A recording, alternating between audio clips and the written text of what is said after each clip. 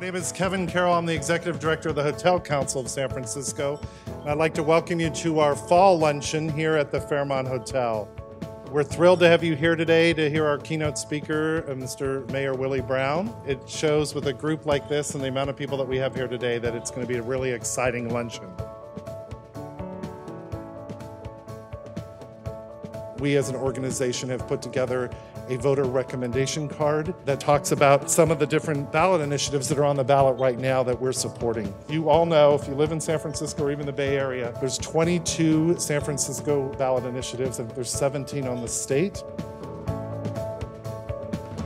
All of you who are part of the Hotel Council directly by running and operating these hospitality facilities, as well as those of you who work within that industry and others who just observe it, it's good to see you.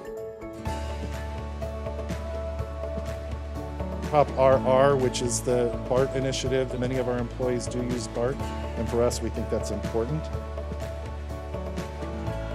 The Hotel Council and its various members present an opportunity to represent San Francisco every single solitary day, practically every hour of the day.